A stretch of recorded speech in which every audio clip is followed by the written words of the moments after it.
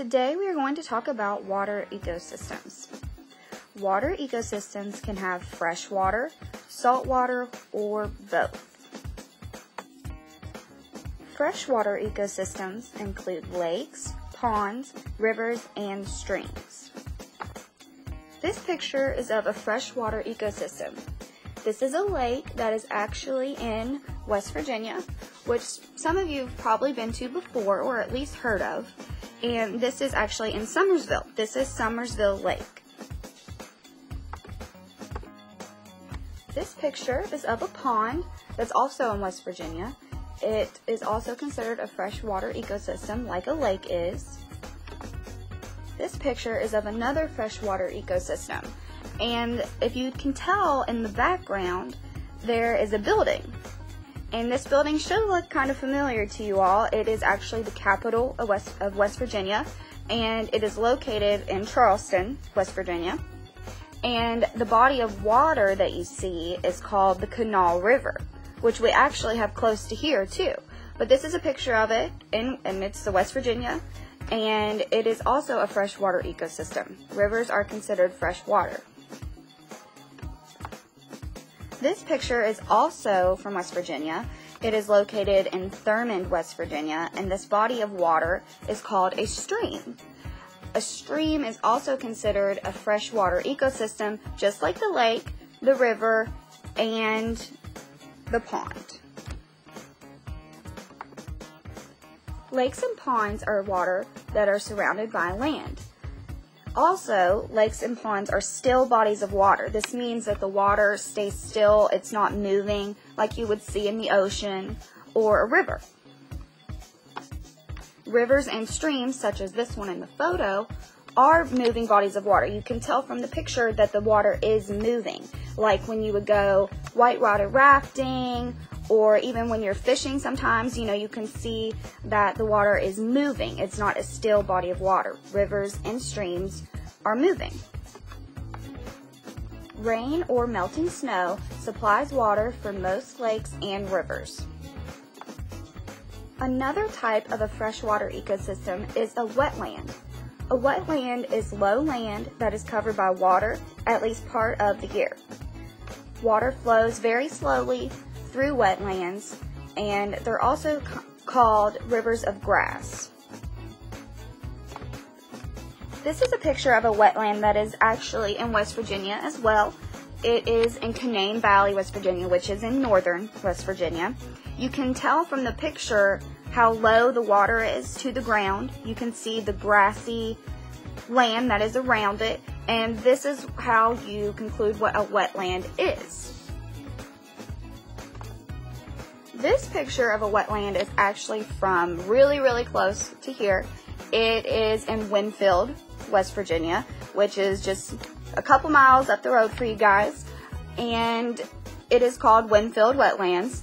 And I actually been there before. When I was in middle school, probably my 6th or 7th grade year, we took a field trip to the Winfield Wetlands, and it was a very interesting thing to see. I'm sure that you guys will be able to go there in a couple of years, and you get to look around for animals, record data. It's a very fun, science-filled field trip. And you just see so many plants and animals that you don't normally see because they are inhabitants of wetlands. You can see that the water is really shallow, just like other wetlands. And it's just it's neat that we have a wetland that is so close to home.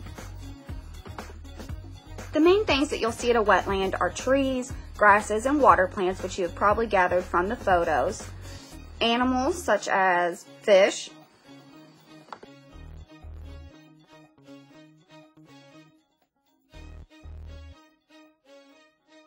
bears, and birds live in wetlands as well. The other type of water ecosystem are saltwater ecosystems. You can tell from the name that the water has salt in them. This is what classifies them differently from the fresh water, because the fresh water had fresh waters that came from snow and rain, like we talked about. The salt water is oceans. You guys have probably been to the beach If not, you've seen pictures of the beach and you know that when you get in the water and you open your eyes, salt will get in your eyes and it burns. That is how you tell a saltwater ecosystem. Oceans cover much of Earth's surface. Ocean water contains salt. The ocean is shallow along the shore. Just like at a beach, you would see how it starts really shallow, and the farther you go out, the deeper it's going to get. I found that one of my favorite movies, Finding Nemo, is a wonderful example of a saltwater ecosystem. You can tell from this picture from Finding Nemo that clams, crabs, kelp, fish, and coral live there. There's so many creatures, so many fish that live in saltwater areas. There's over 275,000 kinds. You can also see from this picture that others, such as seabirds, swim and dive for fish, like in Finding Nemo. These are an example of a good seabird that you would see in saltwater areas. From this picture from Finding Nemo, you can see that the ocean can be very deep. You can't even see down to the bottom of how deep it is. Although the ocean is very deep, most saltwater life keeps close to the top 200 meters of water.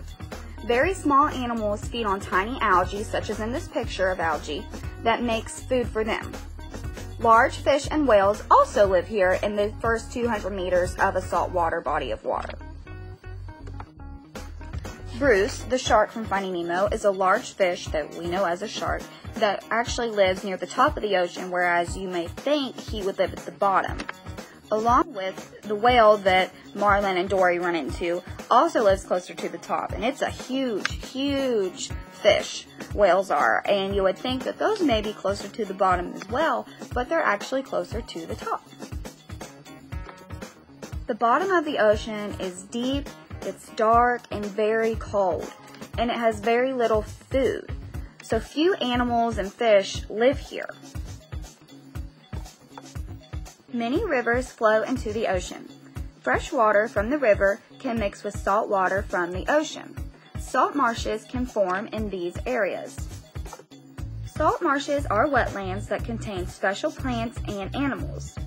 These living things are able to live in salty water and soil. Many